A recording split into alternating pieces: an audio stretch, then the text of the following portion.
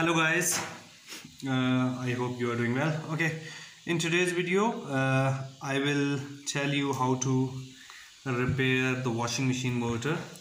And basically this is the motor of Swan washing machine, and it's thermally protected.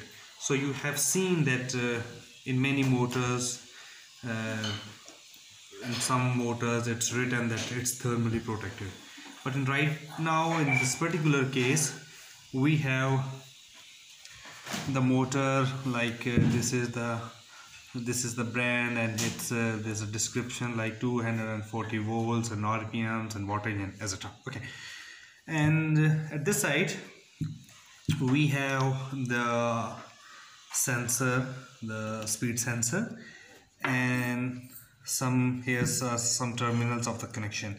Basically, since this motor has to work or supposed to work with the high RPM, so in the spin case it's spins at 11 for 2000 like 200 RPMs and 400 RPMs and 600 RPMs, and gradually increases.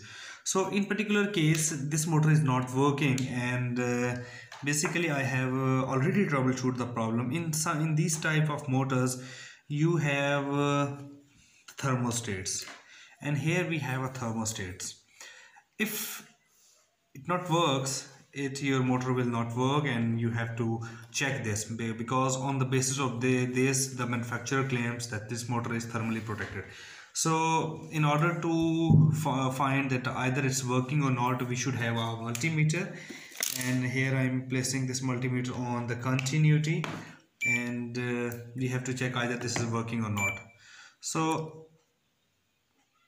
in this case it's not working, so you can say that it's sometimes it's work, some not work, so it's not properly working. So in that case it's a thermostat, and we have to replace the thermostat with another thermostats.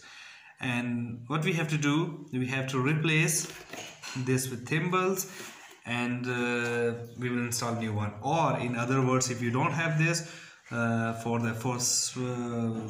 some time, or for a few times, you can replace this with another one, and you can short these two terminals in order to drive your motor.